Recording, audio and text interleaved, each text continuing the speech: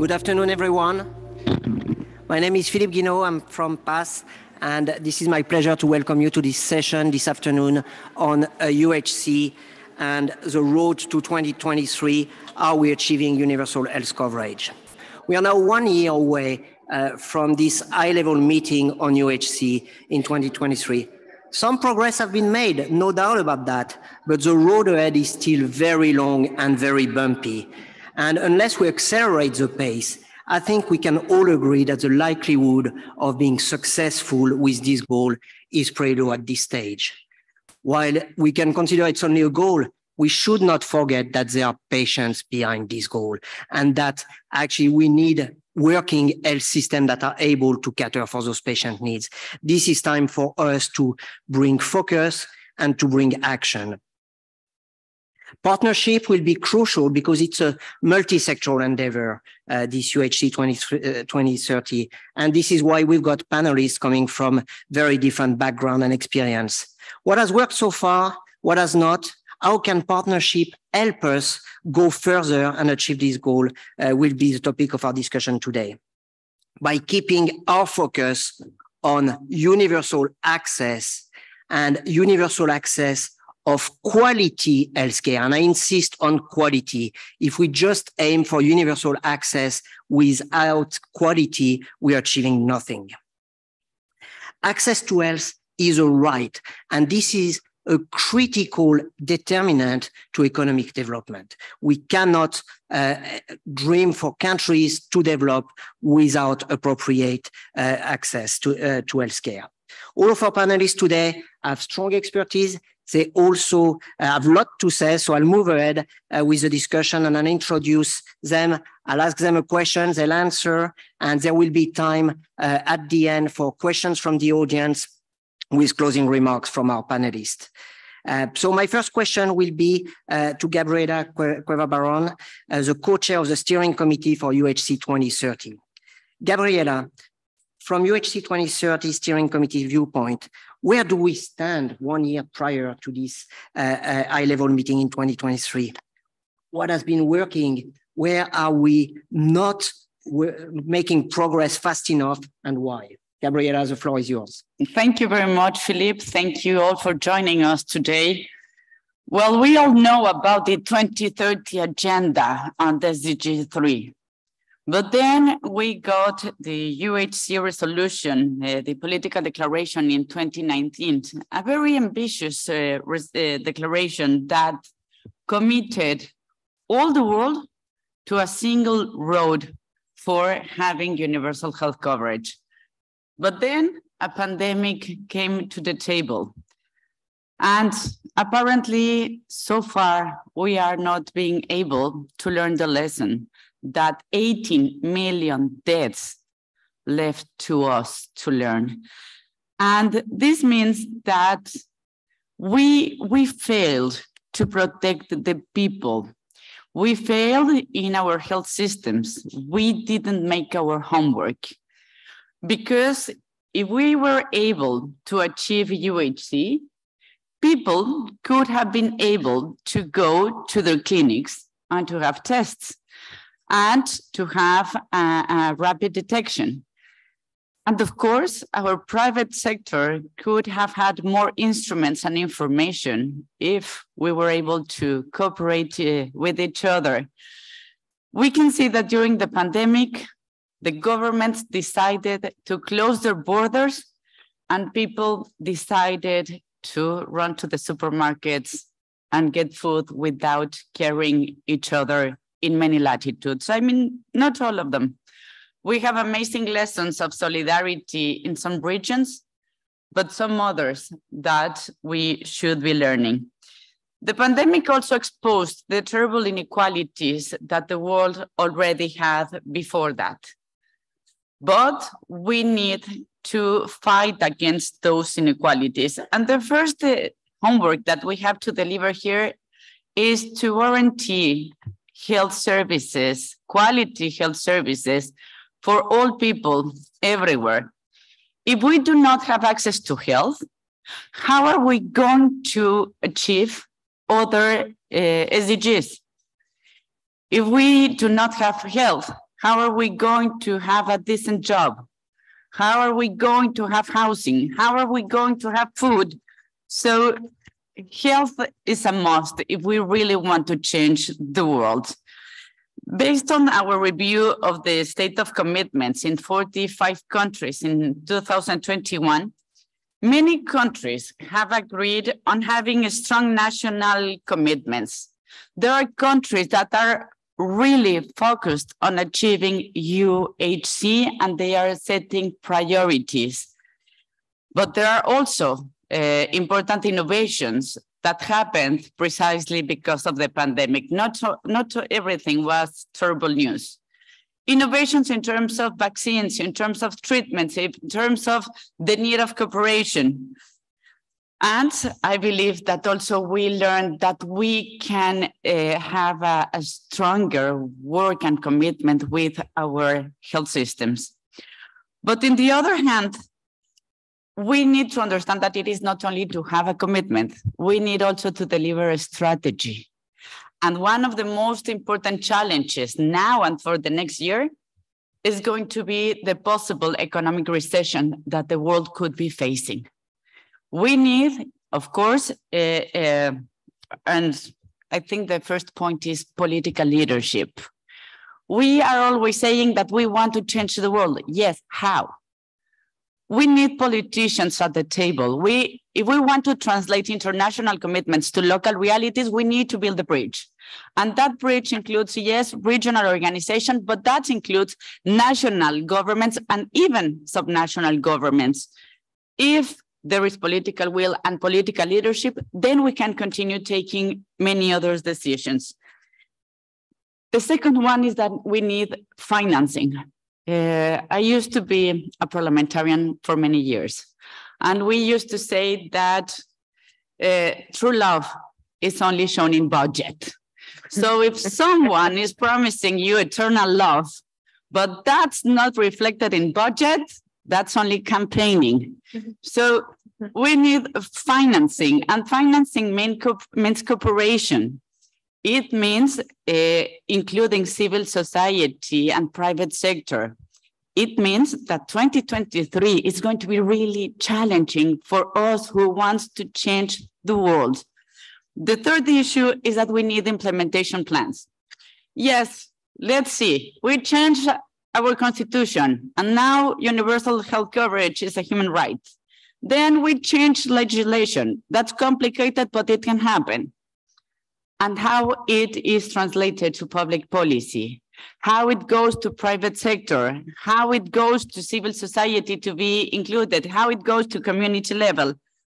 We need also to bring all groups in society to the table. If we really want to fight vulnerabilities, and we are understanding that inequity killed a lot of people during the pandemic, we need to fight it. It is the government's duty to give equal opportunities to everyone. And that's a human right, not a political choice. We need also to bring health workers to the table. We cannot continue deciding about health without those who are fighting at the front line, especially women. 6, women and girls. We need to talk about women and girls in health, and that includes from the health workers and all the way to the patients and the specific needs.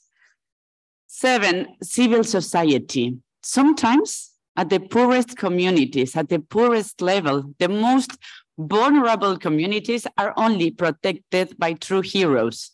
Civil society, sometimes with their own resources, with their own time and dedicating their personal lives. And finally, we need to establish new partnerships. If we are not able to work together, it is going to be very difficult to change the world. Next year in 2023, we are going to have 3 different UN high-level meetings. One dedicated to UHC, another to tuberculosis, and the third one to PPR. We need to understand that everything is interrelated, that we have to care about placing people at the center of all decisions. And that means that we have to collaborate to be sure that all our goals are reflected in the 3 high-level meetings, and we make a difference to make 2023 the moment where we are not only reviewing the progress, but also renewing our enthusiasm, our passion, our hearts to make a difference in health, and to be sure that we are going to guarantee health for all as a human right. Health is not a privilege. Health is a human right, and next year in 2023, I'm sure that we can be able to make that happen. Thank you very much, Philippe, for this table and for the invitation.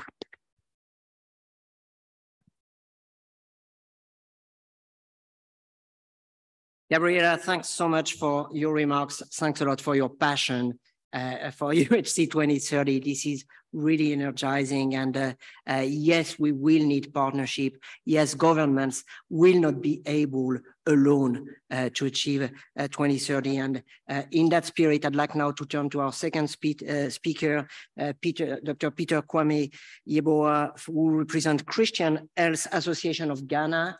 And they've been doing a tremendous work in Ghana around access to health, which is a human right, which we should never forget about. Peter, from a country perspective, does the assessment of the gains and setback highlighted by Gabriela resonate? And can you give us an example of where partnerships are working, but also where partnership is not working, and what's holding this relationship with the government and the partner back from making it to work?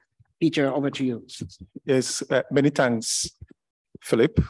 Thank you, Gabriela, for the passion. Now it's time for a reality check. What's there? Certainly, I understand that achieving UAC remains aspirational. It's not something that can happen overnight. It requires collaboration. There are many steps, and there are many intermediate milestones that need to be attained. But in terms of real gains, beyond the hype of UAC and heightened awareness of UAC, I think we are far behind, and we should concede on that. The stakes are incredibly high, and indeed the consequences of not achieving UAC means loss of lives, most of the costs which are avoidable. And it means that we are denying people of their right to live a productive, inclusive life. And so there's an imperative sense of urgency for us to attain UAC. And Gabriela, you're also right to suggest that much of the responsibility for attaining UAC rests on the shoulders of the government. You mentioned political leadership. But you're also right to suggest that government alone can never, ever achieve UAC if it is to become a reality by the year 2030. And that is why effective partnership, intentional engagement of key stakeholders are necessary if we are to attain UAC.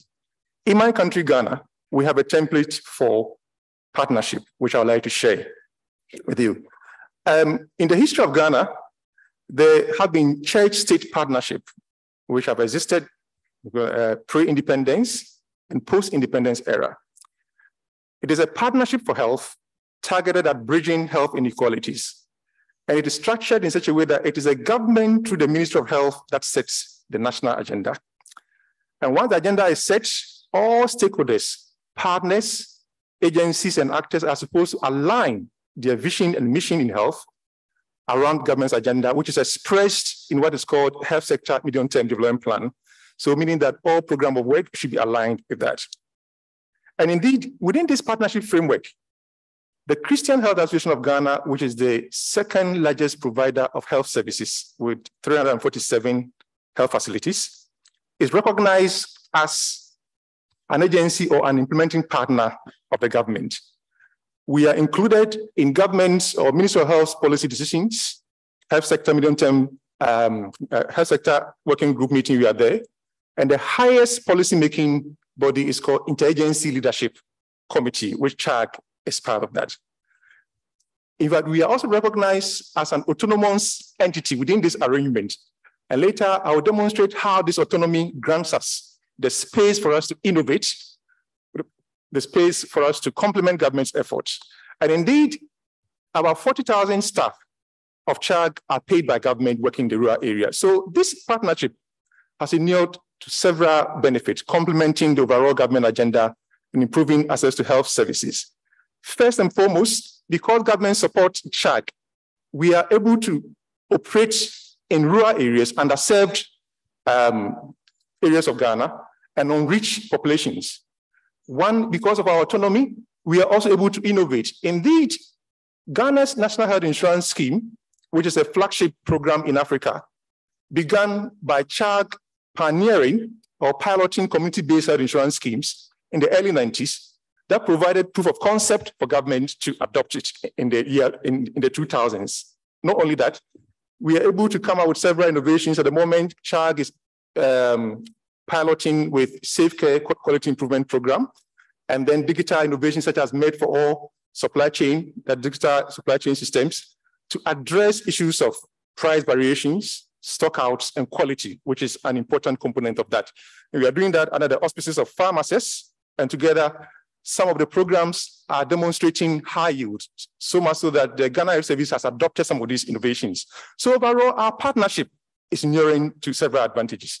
And ultimately, with barely 7.5% of the health infrastructure in Ghana, CHAG is able to provide 30 to 40% of health services across board. And so we are able to complement government efforts and ultimately improve access to quality, affordable health services to generations, geography, and of course, to gender, very particular about women and children all over.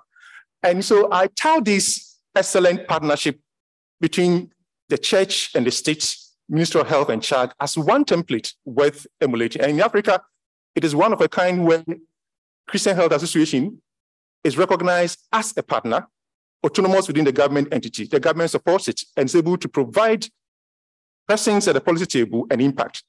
But then beyond this excitement about our partnership, it is not all that rosy. There are certain reality checks that we have to concede. And what are some of the challenges that I have to highlight? The first challenge that I have to is the equity issue. Even though we are recognized as partners, there's also sometimes this subtle public-private competition for resources, for projects and programs. And often, even though the ministry will recognize us, but when it comes to implementation, of course, you are seen as a private. These are some of the operational challenges that we have.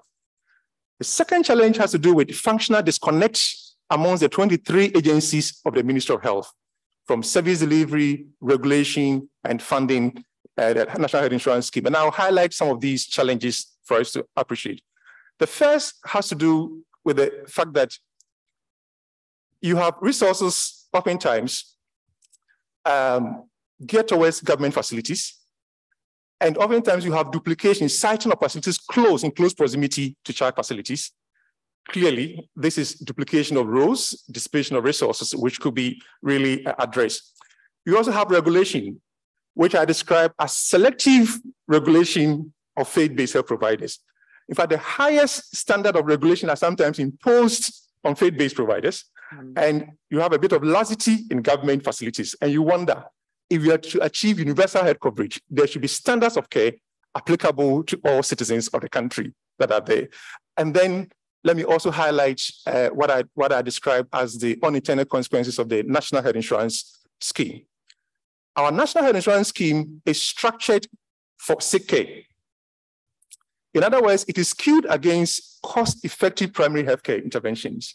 So disease prevention or preventive and promotive services sometimes suffer at the mercy of that. And indeed, this is one of the challenges that could be addressed. And in a sense, it also affects provider autonomy to innovate or to come out with priority interventions and services that will promote health and healing at all levels. One other challenge that cut across beyond government or with partners is trust. We understand the essence of trust, and trust is a social capital. And trust is often objectified by robust accountability systems in terms of having appropriate financial management systems, internal control systems, auditing, and accountability transparency are very needed. But the challenge has to do with fixation with financial accountability. Financial accountability is about receipts. It's about not looking at intermediate aspects of equitable distribution of resources efficient use of resources, and of course, ensuring accountability. But behind every dollar is a human life. It is time for us to transition from financial accountability to outcome-based accountability to see what are the real impacts of our investment, high yield. This is the moment that also require for us to recognize the autonomy, flexibility. And the challenge often has to do with earmarked funding. Earmarked funding have their own KPIs, sometimes different reporting systems, accountability systems, and we often will have to spend more time with accounting for that receipts. And so we believe that if partnership is to work, it will require innovation. We have to harness resources properly. And I believe strongly that it is time that for us to recognize that the ultimate goal is to improve access to quality, affordable health services across gender, generations, and then, of course, ensure that no one is left behind. And this is where I would like to end, Philip, by highlighting the essence of leadership. We need effective leadership. And we believe that achieving UAC requires government leadership. But of course, government leadership doesn't mean means that country ownership. Government could legislate to regulate, but we need a convening platform where all key stakeholders will come together and complement government efforts. Government alone can never do anything. We need to resource other factors. We are also talking of collaboration. We need joint mapping of needs and identification of gaps so that it will enhance inclusion in the space of UAC. In terms of mobilization, assignment of roles and responsibility, if we can harness synergies and ensure buy-in, we need effective collaboration. And of course, resources. Equitable distribution or allocation of resources, I cannot emphasize that, especially to partners with demonstrated capacity to perform and attain the high yields that are done. And I also expect, finally, that donors, our partners, should trust. If we don't have the context, we definitely cannot define appropriate content. Partners at the local level with demonstrated capacity should be trusted to innovate, meaningful innovation to impact the entire health sector. And I would like to say that if we also innovate, we need to create the right enabling environment. Rigidity is definitely not a pathway, but we have to create an environment for people to innovate all over. It is only by having this shift that universal health coverage will be attained. And ultimately, accountability for resources should be made in terms of extent to which population coverage, service coverage, quality are harnessed. Partnership is the key. Definitely, it is indispensable if UAC is to become a reality. Thanks.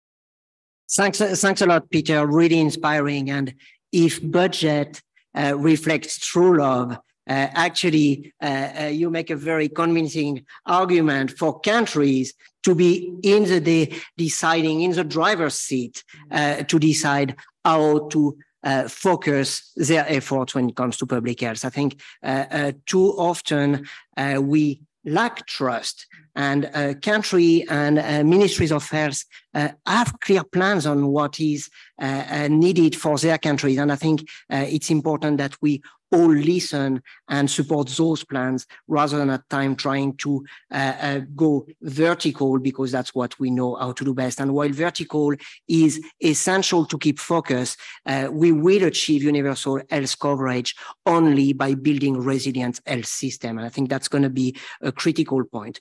Not only do we need resilient health system, but we also need innovation, and we need innovation for neglected disease, for areas where everyone is not able to invest on their own because of risk, because of a small market. And some diseases are less attractive than others to traditional drug development actors, and they remain neglected. As such, different models have been developed, and DNDI, the Drug Neglected Disease Initiative, is a perfect example of that. This organization have a great role to play, and I'm now turning to Luis Pizarro, the new CEO or recent CEO of DNDI. Luis, over to you. Thank you very much, Philippe, and thank you very much for Path to invite us to present today. Good afternoon, everybody. As you said, I'm director of DNDI, that it's an organization almost 20 years now working on research and development for drugs for neglected tropical diseases.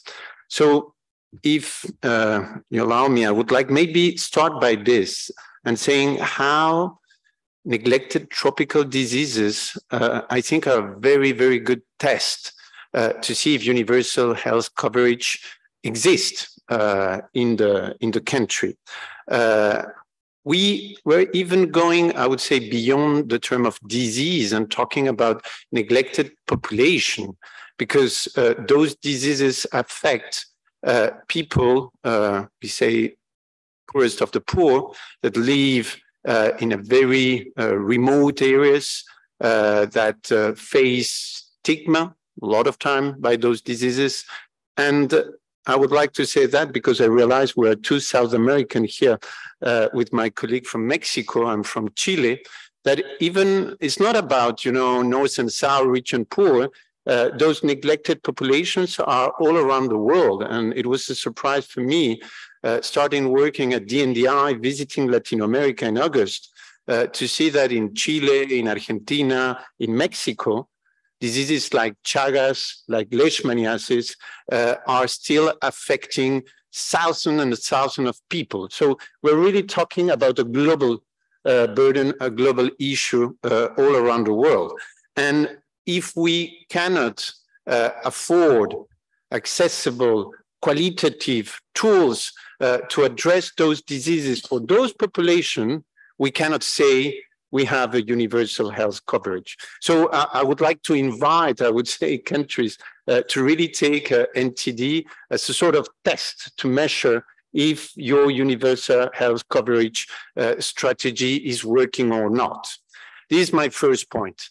The second one is, we have heard since even Saturday here, sometimes a big difference between people who talk about research and development and people who talk about health system strengthening. And I think this is a wrong difference, and we need to avoid to go into that, because what we are doing when we do research and development, we start discussing with patients, with community health workers, about what are their needs at the primary healthcare level, at the first line.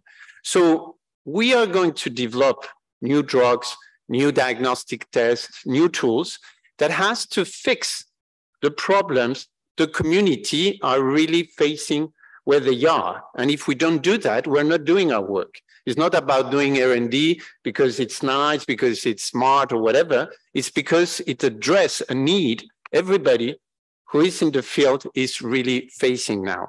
So we are contributing to a health system, and it's going to be sustainable if we succeed to take those model care and integrating them into the health system. If not, it's a vertical, artificial, disease-oriented project that will not stay there when the donors will leave. So we have a very strong commitment also when we work in R&D with the health system, and it's good to have in mind. And the third point, and I think it's absolutely critical, and you mentioned that, of course, it's about partnership. People call us product development partnerships, PDPs. Okay, I think we're more than that, but let's take it, we are PDPs. Well, a lot of us, MMV, working in malaria, fund diagnostic, TB Alliance in TB, and much others.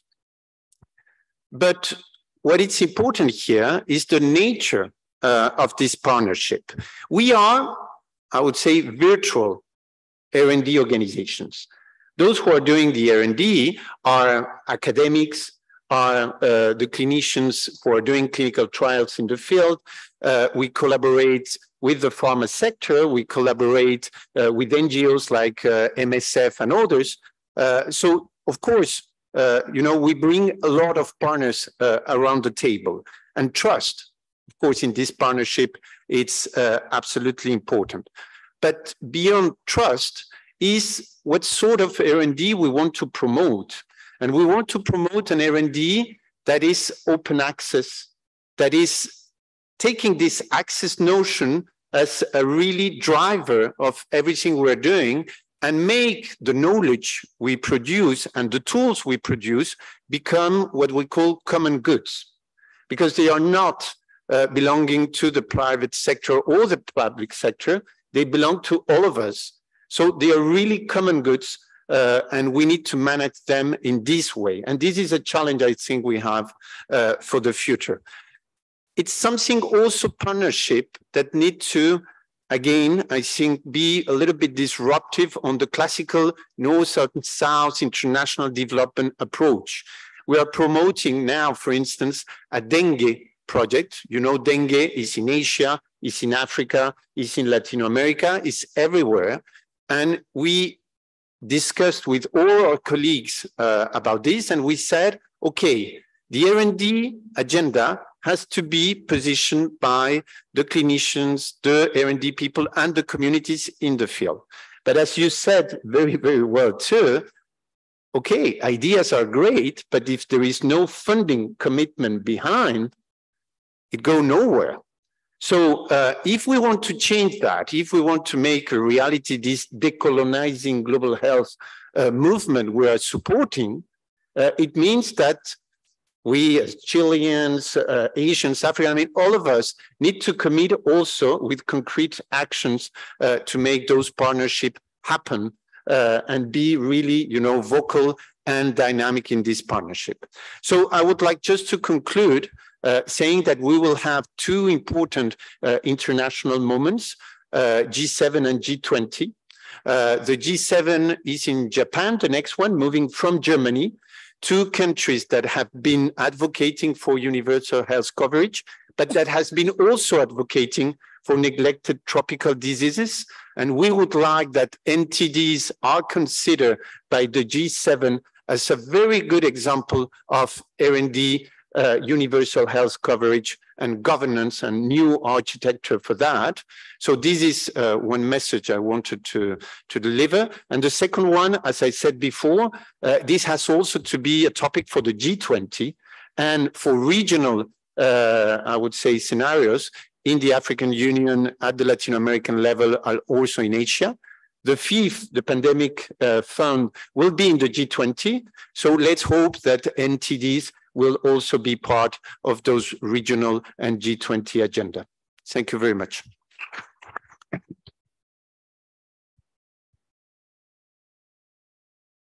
Luis, thanks a lot. And I think, you know, the idea of using NTDs as a proxy for universal health coverage is fantastic. I think also this concept of global goods for which everyone needs to align and collaborate, and it's not north-south, it's actually everyone and everyone impacted is going to be critical. And D&DI, through your network of a partner and research partner, you've illustrated that extremely well. So let's hope that the fifth will be resourced well enough. And I think, you know, the pledges are a bit low compared to the needs so far, but gives us great hope there. If there's NTDs as a proxy, I think there's another proxy which sadly could be looked at. It's actually non-communicable disease. And they're simply assumed to be a burden of middle and high-income countries. And we tend to forget that we've got enormous chunks of population suffering from NCDs, unaddressed, undiagnosed, untreated across low and medium-income countries.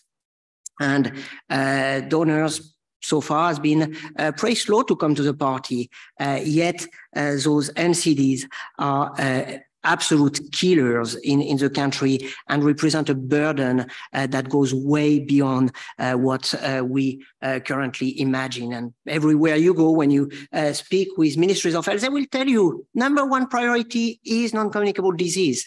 And I think here we need to listen. That's my pleasure to introduce Alison Cox from the NCD Alliance, who will be telling us more about NCDs and the road to UHC and where we stand in NCDs. Philippe. So yes, I'm going to paint a quick picture of the burden of NCDs to illustrate that point about why they need to be at the heart of universal health coverage if it's going to be truly universal. NCDs, non-communicable diseases, include cancer, diabetes, heart and lung disease, neurological and mental health conditions. They account for 74% of deaths worldwide. That's 41 million deaths.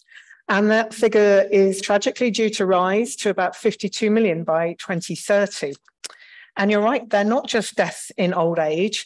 15 million of those deaths are people living under the age of 70. And they're not just diseases in high-income countries, you're right, Philippe. 85% of those deaths occur in low and middle-income countries. And in sub-Saharan Africa, they're due to be the #1 cause of death by the end of this decade. Also related to COVID, it's estimated that 60 to 90% of COVID deaths have been of people living with NCDs. And the excess deaths of people living with NCDs during the pandemic due to disruption of services serves to just illustrate why this was a syndemic, not a pandemic. And pandemic preparedness really requires investment in healthier populations as a whole and stronger health services. Since 2011, across 3 high-level meetings and a Sustainable Development Goals target of 3.4, the world's governments have committed again and again to reducing these deaths of people under 70 from NCDs by 1/3. And in 2019, at the UN high-level meeting on universal health coverage, member states committed to scale up efforts and further strengthen efforts to address NCDs as part of UHC. But to give you a glimpse of the woefully poor picture of how NCDs are not covered by health services just now, let me just do some quick examples through the 3 pillars of universal health coverage. The first pillar is good quality essential health services across the continuum of care are available according to need. And to give an example of a gap in a very basic NCD treatment, which we would take as a presumed in higher income countries, high blood pressure affects 1.3 billion adults between the ages of 30 and 79 worldwide. 2/3 of those people with high blood pressure live in low and middle income countries. And globally, blood pressure is actually controlled in fewer than 1 in 4 women and 1 in 5 men with the condition. The second pillar is equity in access to health services, whereby the entire population is covered, not only those who can afford services. So again, to give you another very specific example from NCDs, only 1 in 20 adults with diabetes living in low and middle income countries reported having had their needs for recommended treatments fully met, according to a WHO report. And half of people living with diabetes do not have access to the insulin they need to survive 100 years after its discovery, as was pointed out yesterday. And the third pillar is financial risk protection mechanisms are in place to ensure the cost of using care does not put people at risk of financial hardship. Well, out-of-pocket spending per visit is estimated to be twice as high for non-communicable diseases than for communicable diseases. And in some populations, over 60% of people living with NCDs have experienced catastrophic health expenditure, pushing them into extreme poverty. So partnerships is the theme of the panel. There's an immense challenge involved in filling the gaps between the disease burden and the access to care needed. And the lack of domestic resources and the international donor funding that's available is well documented. So it seems obvious, as I think somebody said, that partnerships are going to be part of the solution, tapping into all possible resources and working smarter together across multiple sectors and stakeholders. And certainly in our new 5-year strategy, the NCD Alliance positioned partnerships as a real core function and pathway within our work. And partnerships are needed to across a whole range of aspects, from advocacy and policy making, service delivery and implementation, product development and market shaping, research, etc. And for each of these requires a different constellation of players and a different set of rules. So I'm just going to pick out some of the key kinds of partnerships needed to fill the gaps and provide some examples where I can. Firstly, the role of public-private partnerships in delivering health services for NCDs. There was a really good session on yesterday that gave some very good examples of this from the Defeat NCD partnership. And then another example comes from the Coalition of Access to NCD Medicines and Products that brings together civil society organisations like the NCD Alliance and PATH with private sector companies, the IFPMA, and academic researchers. And it, for example, has supported governments in Kenya and Uganda by developing a tool for that enables forecasting of needs for NCD medication and products to help supply chain management. Thinking more broadly, partnerships are also thinking across health issues. As NCD Alliance has argued in our recent report, we need to move from silos to synergies. Again, I think people have already referenced this about we need to embrace the fact that health is a human right and address the fact that more people are living with multiple diseases that are often chronic and lifelong. In the case of AIDS and HIV, for example, thanks to increased access to an uptake of antiretroviral treatment, people are living longer, but this means we're seeing a rising rate of comorbidities, both due to greater susceptibility to certain NCDs like diabetes, certain cancer and hypertension, but also due to longer and greater exposure to risk factors. In the 2021 political declaration on HIV and AIDS, the UN member states pledged to ensure that 90% of people living with HIV are at risk of and affected by have access to NCD prevention and care services by 2025. And this is reflected, for example, in the Global Fund strategy, but we're still, however, to see that reflected in actual funding decisions.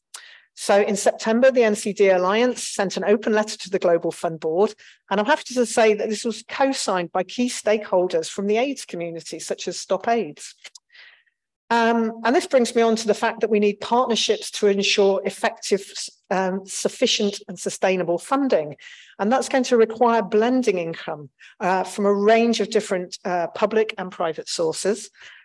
Tax, obviously, community health insurance schemes, international development systems, the private sector, and philanthropies. And it's also important that governments should be encouraged to lead the reform of UHC policy, working with the meaningful engagement of people living with the diseases, effective populations, and civil society organizations.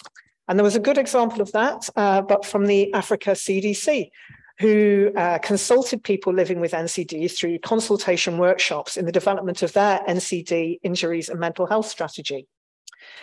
And finally, I want to just talk about some of the general rules or key ingredients for successful partnerships for UHCs and NCDs.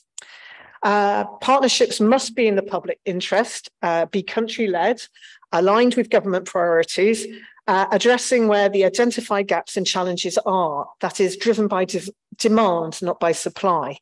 They should have specificity of purpose and mutuality of interest. And when it comes to public-private partnerships, there can be challenges of conflicts of interest, and hence it's really important to establish and enforce strict engagement principles that manage conflict of interest, ensure transparency, limit private sector involvement in policy making, but really try and get the benefit and ensure their engagement in policy implementation.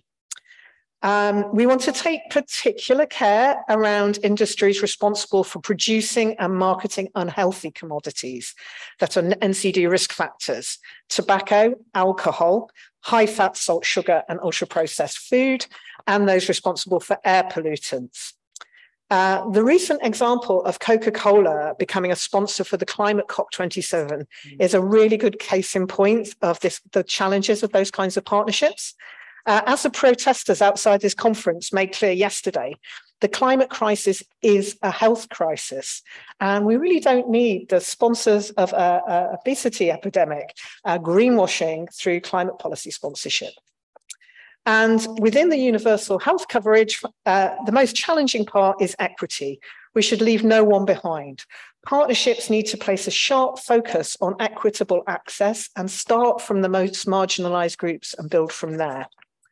And finally, we need strong monitoring and evaluation to measure impact, particularly with a view of disaggregated data that helps demonstrate the true impact. But we also need independent evaluation of the partnerships and the pilots and the innovation to provide usable and citable evidence that can be used to support scaling up. Thank you.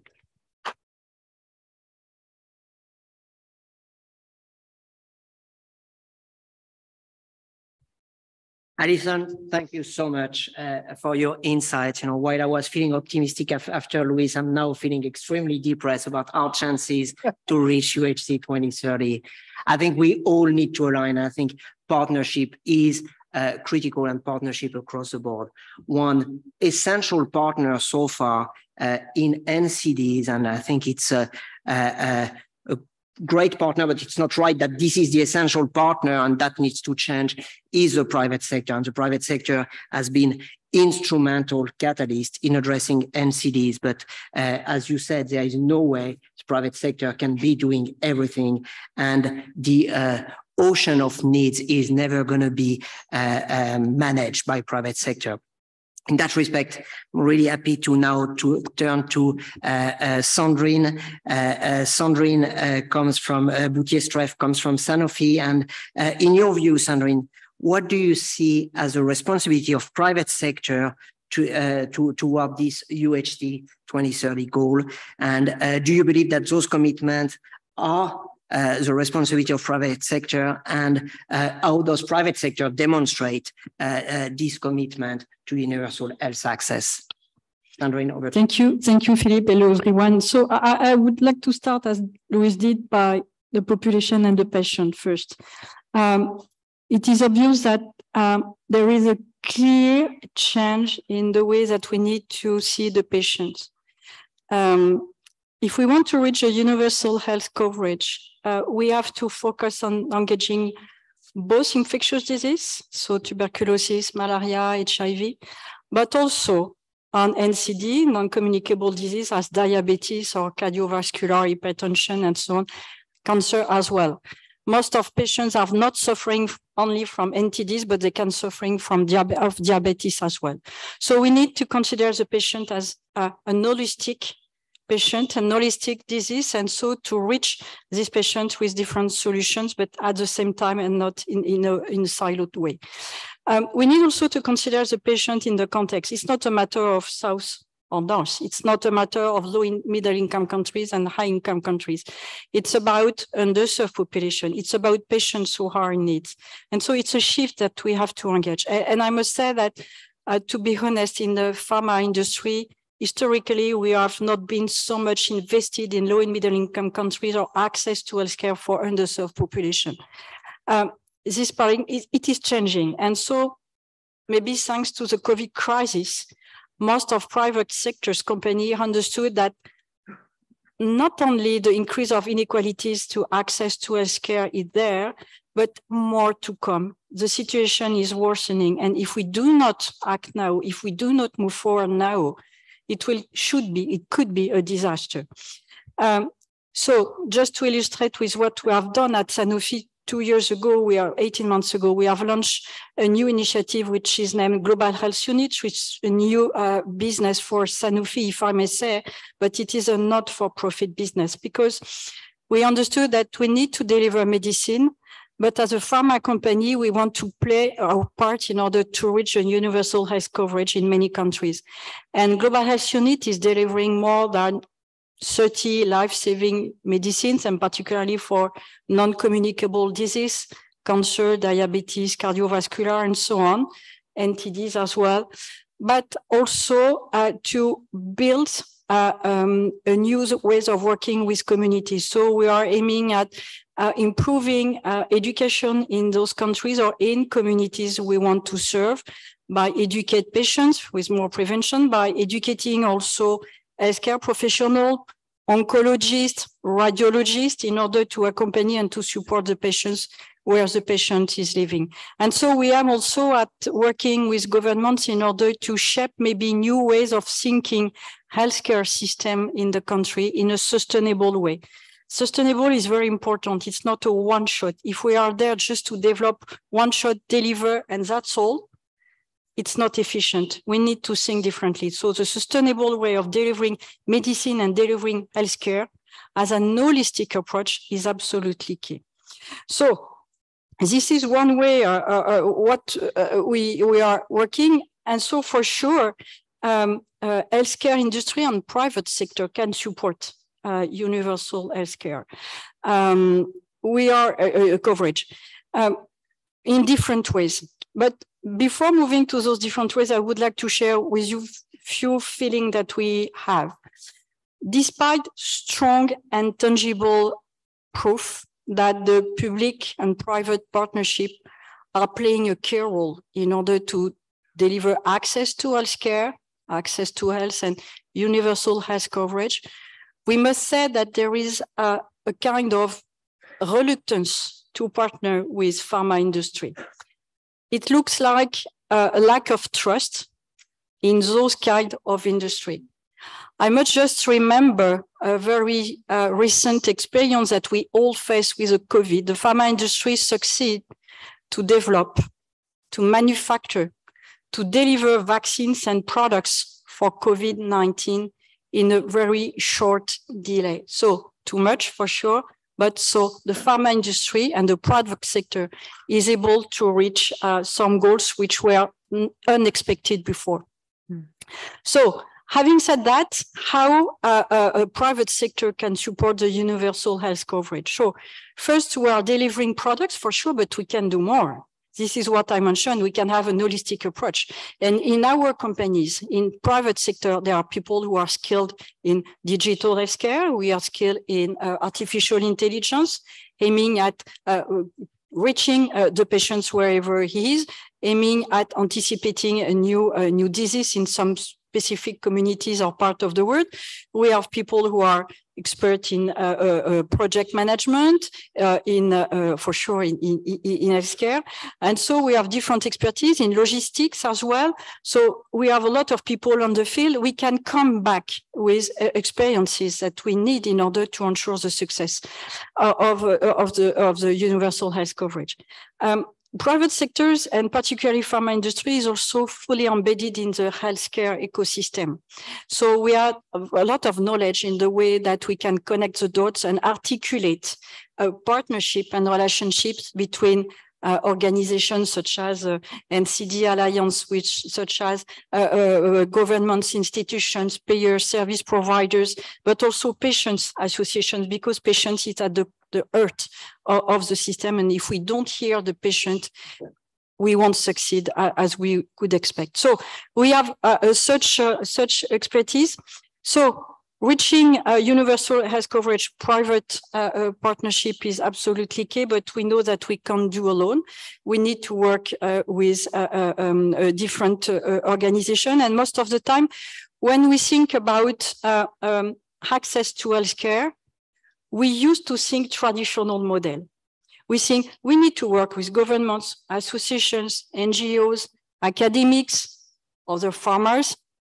But how could we innovate? And innovation is a very important topic. How could we innovate in order to better deliver the last mile? Could we work with other companies such as FedEx or DHL or companies who are delivering consumer or service goods in those same countries they used to do? How we can benefit for their experience to do so? Innovation is also important in digital, for example. If we want to monitor the health of the population remotely because they are very far, digital is the right solution. How we can develop solutions adapted to the local context with private company who used to do in order to create this new momentum and coalition in order to better serve the patients. So I would finish just with a food for thought, if I may say, on how we can accelerate and better reach a patient in order to have a universal health coverage is about innovation. I truly believe that innovation is absolutely key. How we can serve differently, how we can deliver differently, how we can innovate to find solutions in order to allow healthcare services available where there is a need. Maybe the solution is there. The solution is not new, but we do not think about these solutions, how collectively we can think differently, how we can repurpose the way that we need to deliver and serve the patient in order to allow a more efficient and effective solution for the patients.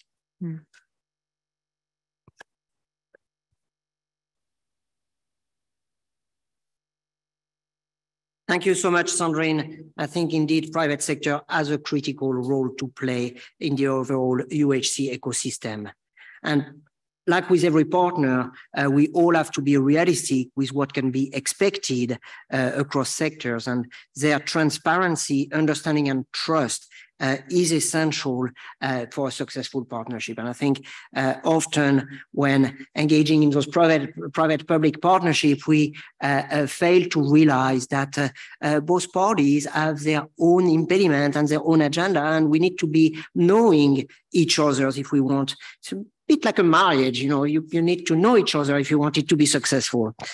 Anyway, I'll now jump to you, Lois, Assistant Secretary of Global Public Affairs in the US Department of Health and Human Services, many H for a French-speaking person. So, Lois, you've heard everyone across the sector talk about their roles, their challenges, their opportunities, and I'd really like to have your perspective from a major donor standpoint and a major supporter of UHC. Do you agree with the comments that you heard, the suggestion? Do you have other viewpoints? And if you can share example of what you've seen working and what you've seen not working so well, it would be great. Finally, you know, really would like to hear from you how international aid can fit into that broad ecosystem. Okay, I will do my best. And yes, I was taking notes and otherwise listening attentively. Thanks for all the contributions, and thanks, of course, for putting on this particular session. I'm really excited about it, partly because I've touched each of these areas in my own way and I go way back with a couple of people on this stage, but also because my government, the US government, has recently stepped up in this space and been quite clear about our commitment to UHC in a way that I think is new for people to hear from us, right? We were very happy to sign on with the Friends of UHC and, of course, have supported previous high-level meetings, but I think we're going to approach the meeting next year again with an elevated position and commitment to this work. So applauding everyone who has been involved to date and frankly, who has helped get the US government to this point, because I think to your question, it is quite important for us to be at the table with you trying to solve this problem. Now, what do I think about it? I do have some opinions, and that's partly because I spent a lot of time outside of government before I came into government, rallying for the same causes. And so some of this, I think, is blended or otherwise informed by that experience. But I even look at how we are sort of titling or communicating this session, right? We talk about the road to UHC, which is still quite relevant. But Gabriela, to your point, it's really, for me right now, about the road back to UHC. Like you said, we were really gaining a lot of momentum in this space. It was really exciting, 2019, to reach that point. We had Dr. Tedros and others behind us. And then it felt like it ground to a halt to some degree. This energy behind this issue, even though obviously with what we've been living through with COVID-19, it's all the more relevant. And so getting back to this point where not just the people in this room, but everyone we're trying to move outside this room understands the issue, I think is really critical. And I draw from what Mike Ryan always says, right? The last mile of health delivery is the first mile to health security. So is that a way for us to connect the dots or otherwise build the bridge back to what people are so focused on today? One of my fears, honestly, and this is speaking as someone who spends all her time in government now, for better or worse, is that the entire conversation is going to be about health security, and it's going to be just very hard to pull it back to why we're here. It should be about saving lives, right? Of course, we want to prevent emergencies and disasters and all of the terrible things that we've endured, we continue to endure in these past months and in months to come. But really, we could have fared better if we had paid attention to this issue more than we had before the crisis hit, right? And that's the reality for so many communities in so many countries around the world who have never gotten attention for the issues we're discussing around UHC and the critical components of UHC.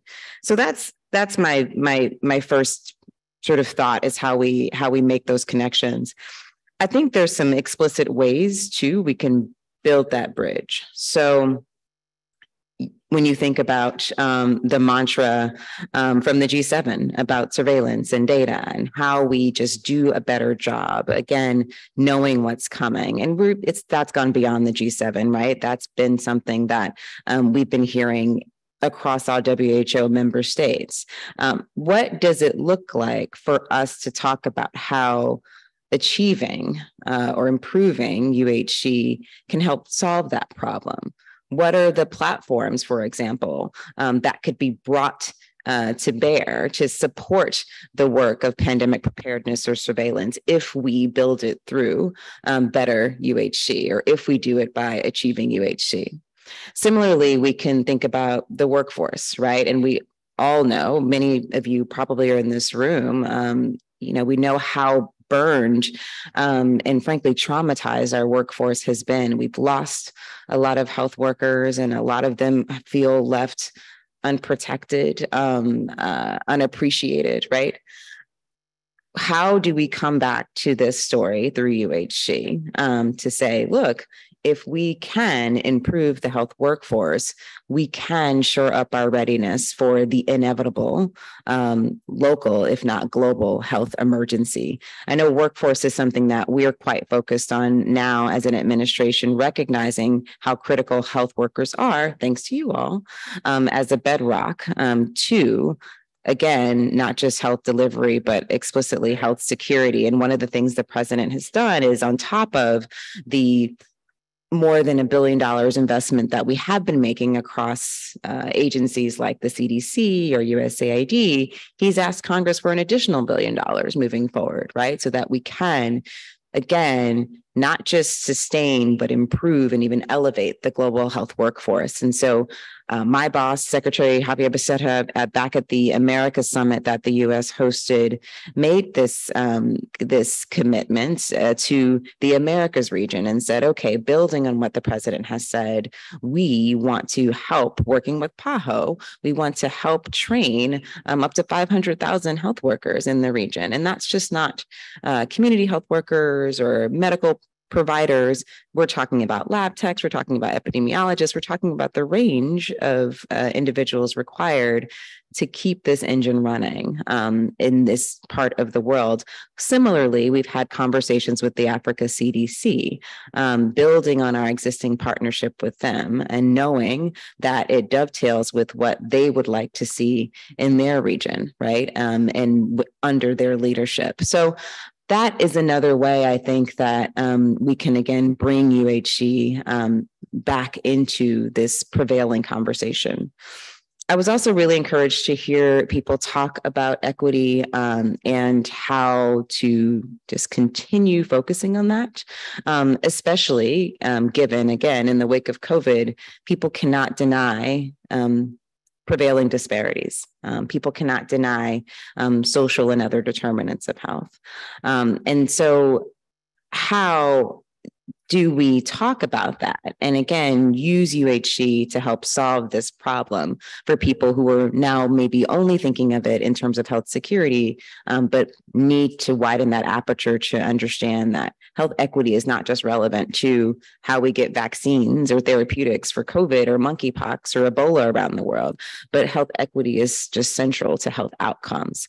And, there was a question that came up in another session at which I spoke today that asked about how we address not only inequity between countries, but also inequity within countries. And I want to thank the person for asking that question, because I don't think we talk about that enough in global settings. And if we just look at the US as an example, I mean, I think most people in this room know how pervasive health disparities are.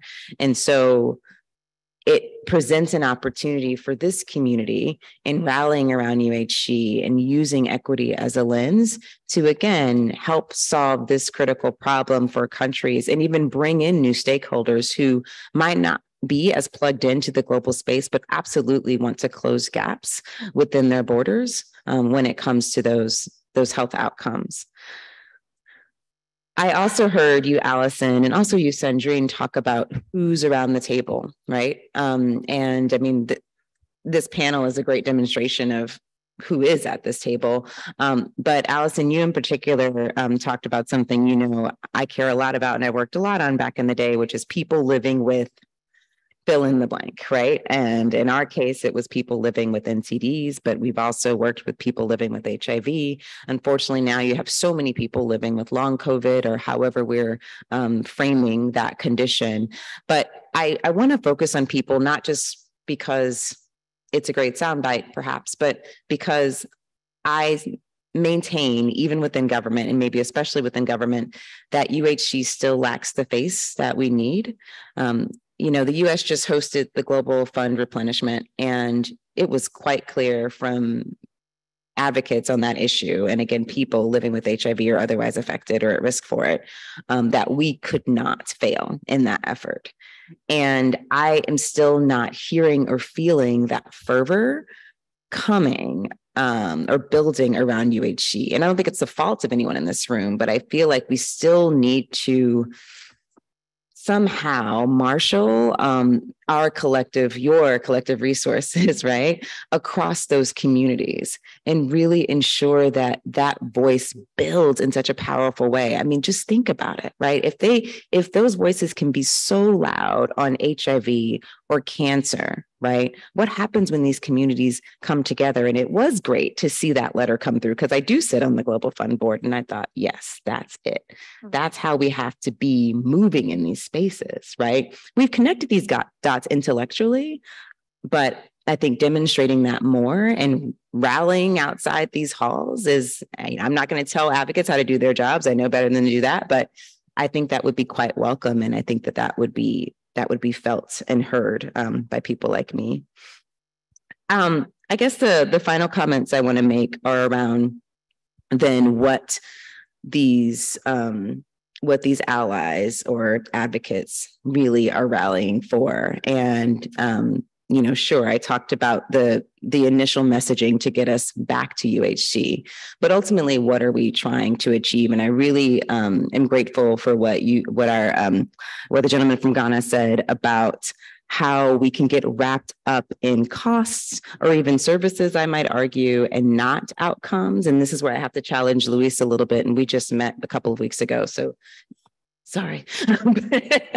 But you know, I do know, having lived it, that our urge is to insert our issues alongside UHC. And I still think that's going to be important to get your communities on board. But I want to be sure that it doesn't stop at saying, all right, well, how many sort of cancer meds or drugs for hypertension and diabetes, or how many innovations for NTDs get brought to the table, and have that be our only metric of success when it comes to UHC. I want to be sure that your communities are also pointing to ultimately what we see as success, which I think is saving lives. You know, how many people are living versus dying? How many people are thriving versus surviving? That, to me, has to be what we're focused on when it comes to this particular issue. And we know it, but do we say it often enough? Or do our communities revert to what they really, really want, right? And what will count for them. So it turns into the ornaments on the tree that I think people hear me talking about, and not necessarily the presence underneath it, right? So I think we can do both. And obviously people need to feel and see themselves in the issue. But I think communities like yours have to hold hands and know, again, ultimately what success looks for you all collectively, and believe that, right? And convince people like me of that, so that we can all be pushing towards that end. So those are my reflections based on what I heard. I hope that it was helpful. I will say I remain open to your thoughts as to how we can show up and do better, and invest in a way that will advance this issue for you, because we ultimately do trust the people in this room to guide us to know more than anyone what's required in this space. But again, sincere thanks to everyone here who has been waving the flag, or I should say the umbrella for UHC, especially at such a critical time when we've had crisis upon crisis. This sustained sense of emergency has not been easy for anyone, I know, and it's very easy, all too easy to, forget the fundamentals. And so know that we appreciate you continuing to lift up this issue, continuing to shore up this work, and just keep us honest when it comes to what we ultimately want to see for the world. Thanks again.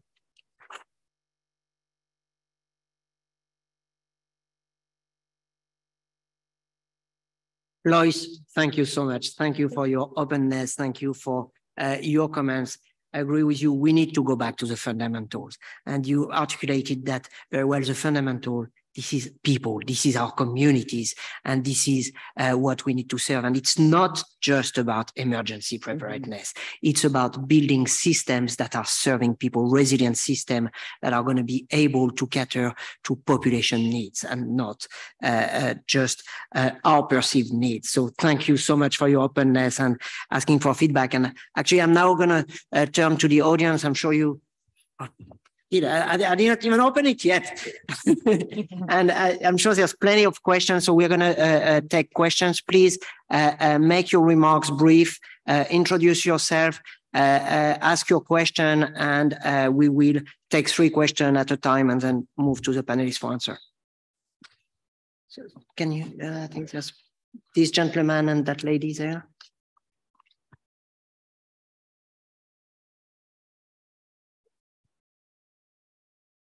Thank you very much.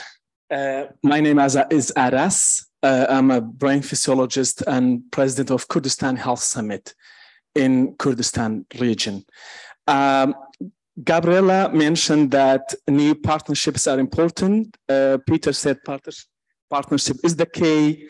Luis Pizarro said neglected diseases replaced by neglected populations. I see all of this. You all mentioned that partnerships are important. We have people in our region that we focus on in Iraq, Iran, Turkey, and these countries of Middle East. We have people dying because of lacking of NCD medicines. We have people dying because of stroke because they don't have medicines of hypertension, for example, anti-hypertension medications. We have Kurdistan Health Summit, and we are focusing for the next year on this area. I invite you all to Erbil, to Kurdistan region of Iraq. We have a very delicious food, and you will like it. And I invite you to a new partnership, because you all said that partnership is very important. We can have a partnership together and focus on our region as well: Iraq, Iran, sometimes Turkey, Syria, and these countries. We are open and happy to have you there online, and if not possible, if on-site is not possible. On-site is better because of dolma, the Kurdish food. Thank you. Thank you.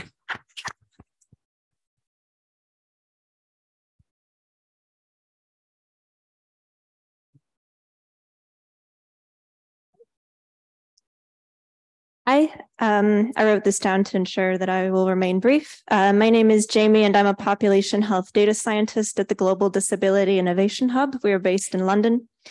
I focus on access to the life-changing assistive products and services that support people with disabilities. And often these products are not included in or provisioned for in health systems, or they're provided in very minimal ways to very narrowly defined groups of people. By the WHO's own estimate, 90% of those in need of assistive products do not currently have access to them, and this is a pre-COVID estimate. So my question is, when we plan universal health coverage policies and are pushed to define on paper exactly what constitutes health care, how do we uphold inclusivity and ensure that coverage is comprehensive for a diversity of needs? Thank you. One more and then we'll answer. I think that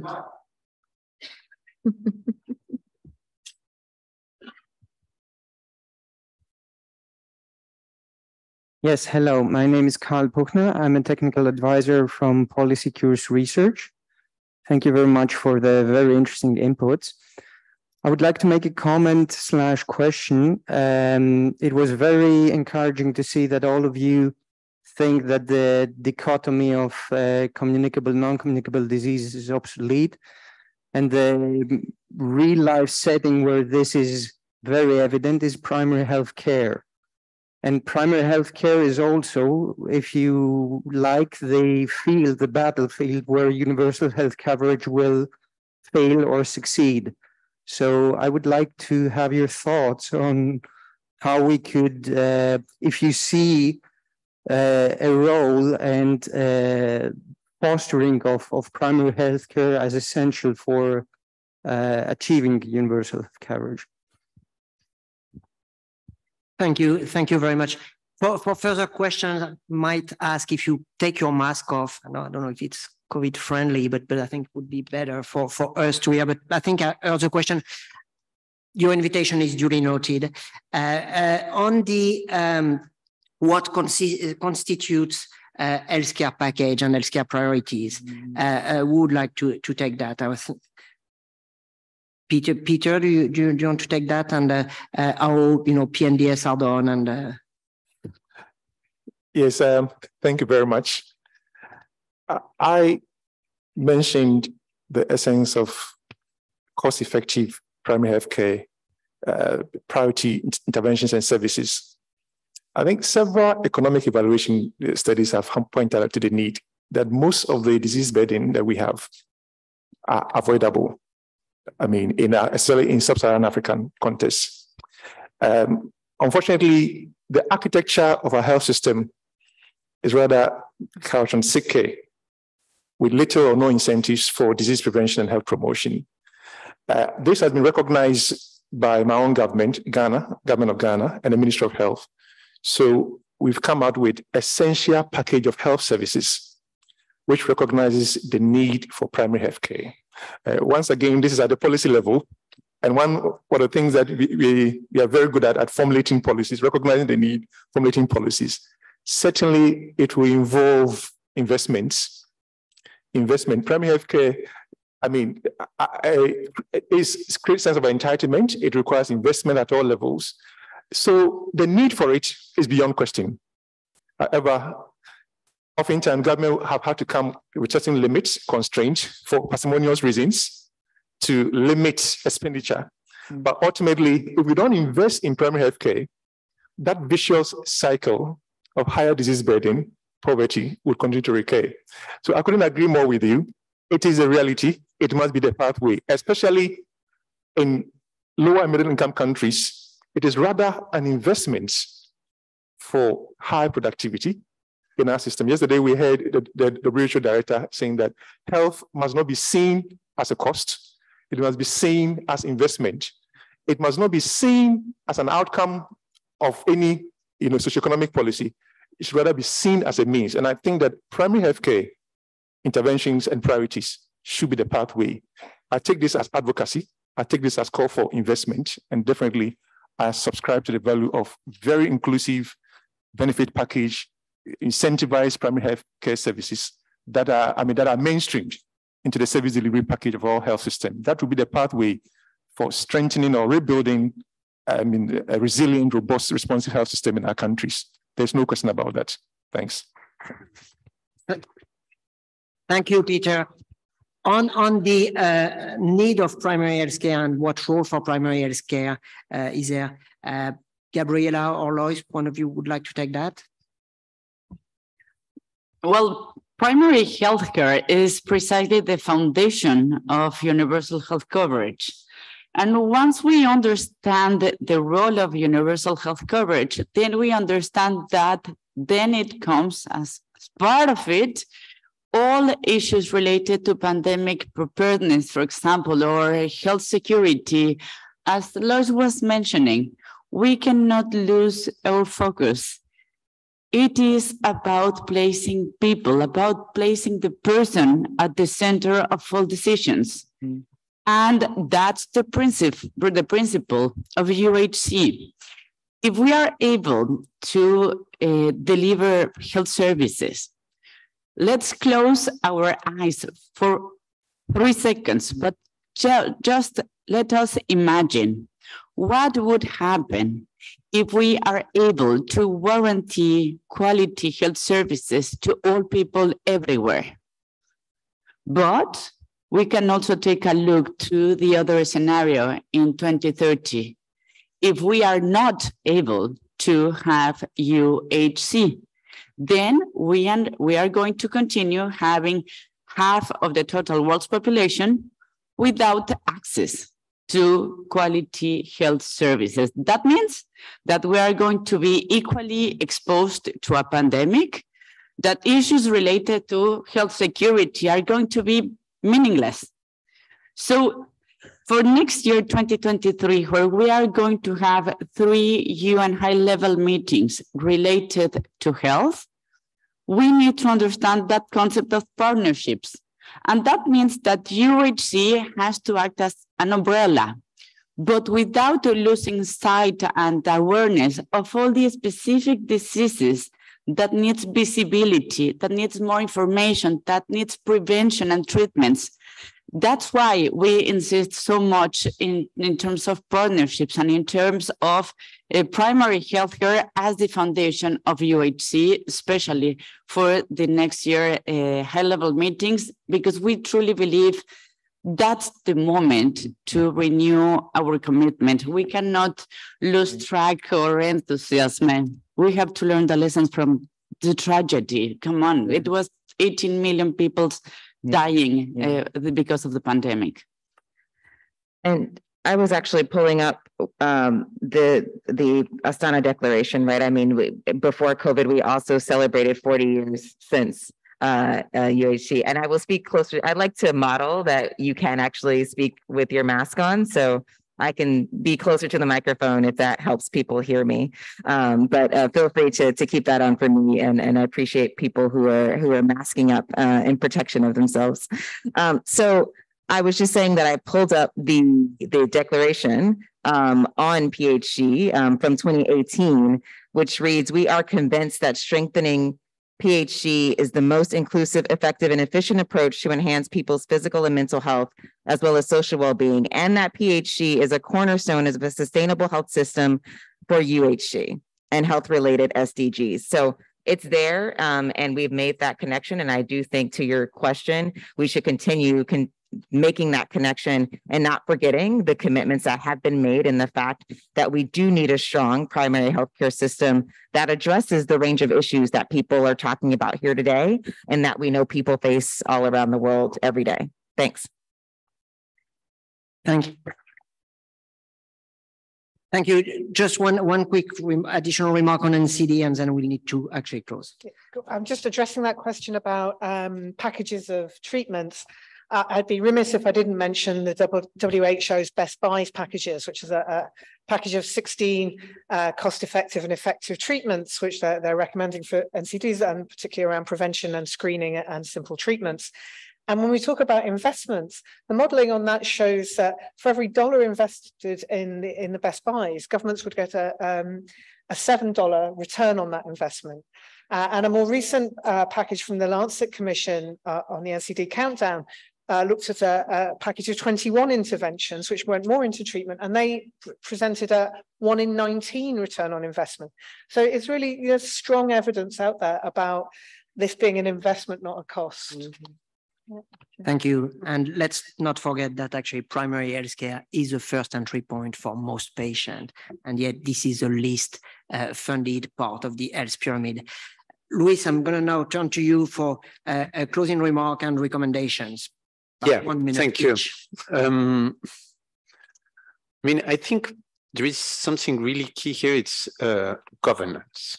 And governance, I would like to highlight that, let's say, at 3 levels. First of all, at the PHC level, at the community level, because, and I think I insisted saying why we were talking about neglected population more than diseases, and why the R&D we do need to address what the population are asking. So it's not really about, as you said, I'm fully agree, number of drugs coming or whatever, but how those populations that are neglected by the communities, by the governments, sometimes by the international community, we are able to address the need they have and to integrate them into those health systems. And I think we have there a first level of governance to improve, to make communities be really actors of this primary health care. A second level, I would say it's at the national level, and how today governments are able to manage with different stakeholders, from public, from private, etc. And on what you said about the pharma, for instance, engagement here, that has been absolutely key for diseases like sleep and sickness, and the collaboration we had with Sanofi on sleep and sickness to make that today a reality. It's absolutely, I would say, fantastic. But at the same time, we know that in other cases, maybe it has not been exactly the same situation. And so having transparency in the way we work, being clear on what are the access, milestones, and why we are all together addressing those access issues for everybody, brings also, more power to the governments when they do that. And then the last one, it's at the international level. Here, we have been talking a lot about governance for the pandemic preparedness response. But there is not only pandemic preparedness situation. I mean, we are all facing in our daily life so many other aspects that we need also to address with governance and architecture, this new global health architecture we want to put in place. So please, let's try not to limit to the pandemic preparedness one and bring, something more large. Thank you, Luis. We've been shown the 5-minute sign. So Sandrine, for very quick closing remarks. Yes, very quick. So we see today, this afternoon, that there is a clear momentum and willingness in order to move forward and to accelerate access to healthcare and to reach the target of universal health coverage. The momentum is there. Now the ambition is there. Now we need to shift the ambition into action. And so there are a lot of initiatives across the world which are existing. We need to capitalize. We need to learn and to accelerate collectively. When I say collectively is very strong, the approach in order to make it happen in the next years. And we are almost in emergency mode in order to give access to everyone in the world. Thank you, Sandrine. Alison? Thank you. I was really struck by what Luis said about UHC lacks a face, and about the piece about political will. And I think the thing that I'm walking out of here thinking about is about the advocacy and how we get strong messages and strong voices about this being about health for all, and that UHC is just 3 letters. Let's talk about it from the heart and about people. Thank you. Peter? Yes. I'm an optimist and also a realist. At the peak of the COVID-19 pandemic, we saw global solidarity and equity being demonstrated. Let's seize the momentum at that peak to harness the power of effective partnership by recognizing the voice of key stakeholders, duty bearers, and rights holders. Let's recognize the value of partnership by intentional engagement, meaningful innovations, and certainly that is a pathway. If we are to scale up efforts to ensure universal access to equitable, affordable, quality health services to all and leave no one behind, partnership is a pathway, but we need intentional partnership, a new narrative of accountability for health outcomes. Definitely, universal health coverage is achievable by the year 2030. Thanks. Thank you, Peter. Lois? Everything they've already said. Perfect. Thank you. Gabriela. Well, I would like to give you two invitations. The first is when to join us for the celebration of UHC Day on 12th December. This year campaign theme will be The World We Want, Building a Healthy Future for All. So please join us. And the second invitation is that it is not enough to have these wonderful conversations. Let's work together for a real implementation to bring all these wonderful ideas to the country and community level, because I'm sure that all our passion and hearts and brains here are enough to change the world. Thank you very much for the invitation. Well, thank you to you all. Thank you to the panelists. It's been an amazing conversation and gave us great hope that together, by partnering, by being clear about the objectives and having the patient focus in mind, we can actually achieve UHC. Let's turn actually goodwill into action. Thank you very much.